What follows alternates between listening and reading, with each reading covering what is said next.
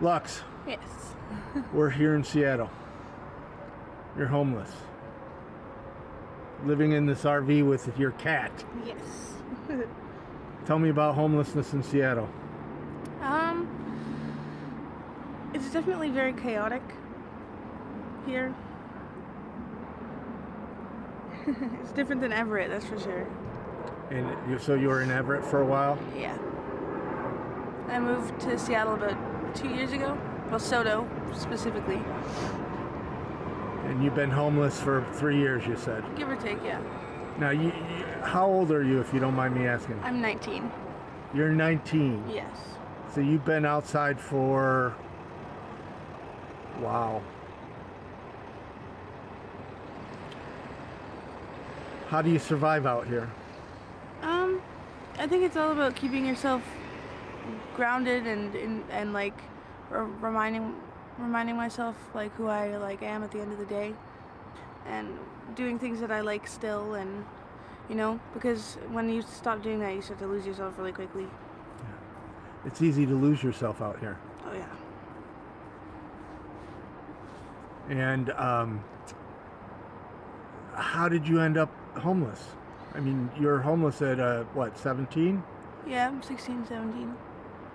My parents, they were both separated, and so were my step parents. So like my stepdad as well was separated from my mom, and they were always arguing and stuff. And I've always had issues with them, and we just never really could get along. And my mom couldn't really take care of me because she had a lot of health issues and stuff, so she wasn't able to be there at all, and so I just couldn't stay there. They wouldn't let me, partially just because I know I couldn't, you know.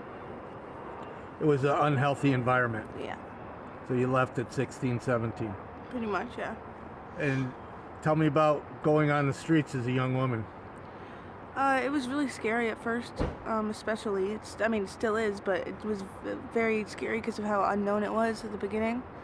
Because, I mean, I had pretty much no one and a lot of people, like, especially downtown, they wouldn't want to help me or interact with me at all. Even, like, the full-grown adults wouldn't want to help me or call anybody or nothing because they saw that I was a minor, you know what I mean? So they'd, like, run from me almost. So when I first didn't have any sort of shelter or nothing and was just basically in a tent, if that, it just was really scary. So you first started in a tent, but then you got an RV. Eventually, yeah.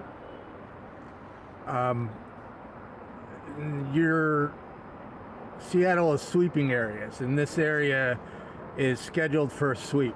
This one? Yes. That's what Joe was telling me. So for those watching, we're out with the vehicle residency outreach team who comes out and helps you. Mm-hmm. And I adore Joe and Jonah. Mm-hmm. They're awesome. They are. What would you want people to know about homelessness? You know, the people driving by, the house people, the people going over in the plane. Mm-hmm. What would you want them to know about homelessness? That just because we're kind of like unknown and kind of like a scary area doesn't mean that like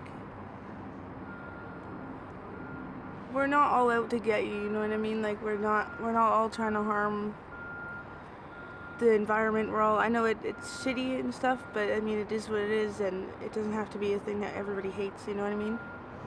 It can be not a positive thing, but it can be just you know what I mean? It doesn't always has to be approached at such a angry. Yeah. You're not an evil monster. Exactly.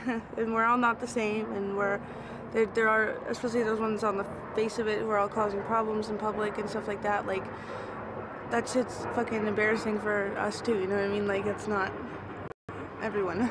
Well, house people cause embarrassments in public too. Yeah, but you know what I mean. Right, yeah, right. But they blame us, and then they group us all together, saying they're all like that. Mm-hmm. Just or because they base a family member who was a negative part in their life that is homeless, you know what I mean, and they use that as a generalization, and just you know what I mean, have this angry outlook on everybody who's homeless. Yeah. Now you were saying you had some mental health issues that you were trying to get help for. Is anybody helping you? Right now, I've been trying to reach out for a while. I've been going to a place called Youth Care, which is downtown Seattle. For like 18 to 25-year-olds who are homeless, and they're pretty cool. But like I've been assigned a housing counselor, and we talked like once, and then they suddenly don't work there anymore and didn't tell me, and I was waiting on an email. Like it's just a bunch of waiting. So you got a housing counselor, but you're on the waiting list. Yeah, and then I found out that I'm not on the waiting list because he never put me on the waiting list, and he doesn't even work at the place anymore. So they told you they put you on the waiting list, and then they had a personnel change, and turns out you're not on the waiting list. Yeah, he'd never submitted it or something. Very common. Yeah. Sadly, homeless people. Everyone's waiting for housing, you know? Right. People are on the waiting list for years and years and years. Years. You know. So besides the vehicle residency outreach, is anybody else helping you? And the youth program? Not really yet, but it's also partially my fault because you have to go and show up there during work hours, you know what I mean, to talk to the right people to, you know. And I know there are, in the general sense, when it comes to food and clothes and stuff, there are actually a lot of people. Right. There's lots of food. It's awesome, yeah. But not enough housing. There's plenty of food. And yeah, I know you have to, you know, you say it's your fault, but when you leave, your stuff gets stolen. And it's not easy to, you know. It definitely. Do you have a bus pass? Huh? Do you have a bus pass? Do you have a car? So it's not easy for you to get anyplace. I have a bike, yeah. Right. But downtown is pretty far. Yeah. So it takes me about, I'd say, to get from here to Youth Care, it'd be about 25 minutes to half an hour bike ride, all uphill. Yeah. But no, it isn't bad, but it's yeah. Thankfully. And then the way back is fun. Yeah, because it's downhill. Oh, yeah. Yeah. So what's a day like? Or I mean, you're a young female out here. It's got to be scary.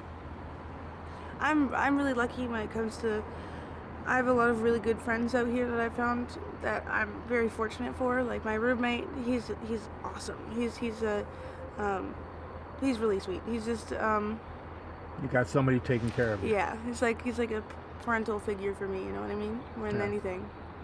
And he helped me with getting my RV and our RV, but yeah, he did have an RV, but he went to jail 2 days ago, and his RV's already got towed out of nowhere. Right. And it was perfectly fine when he was here, and it was there when I fell asleep, and I woke up and it's gone, and there was no tag, nothing. They didn't put a sticker on it, nothing. And so now when he gets out, he's not gonna have a home. Starts from scratch. Fuck. And an RV is better than a tent. It is. It's way better. Especially with winter coming. Oh yeah, it makes a world of a difference. Yeah. So what's your future like? I'm not sure, but I'm aiming for it to go up. You know what I mean? Well, you're young. You'll do it. Wherever I hope that will be the most, like, I don't know how to put it, like, I'm not sure, but I know that as long as I do what I think is right and trust my gut, then it'll go up, you know? Well, you have to be a survivor out here. Oh, what's your cat's name? Her name's Moth. I gotta put her inside because she wants to go inside. Okay. Well, hey, we can end. Unless there's anything else you'd like to say. Thank you. Okay. If you had 3 wishes, what would they be? I wish that there would be world peace. And by that, more just equality and just how the community is. Just like, she wants to go inside. Yeah. 1 sec. Pets rule. Yeah, she's like, I want to go in. But the second one would probably be that I could live in like a castle. Castle? Cool. Yeah. If we're talking 3 wishes. Oh yeah, no. And the third one, probably be that I could fly. Okay, cool. World peace, a castle, and being able to fly. All great wishes. Well, thank you very much for talking to me. Thank you.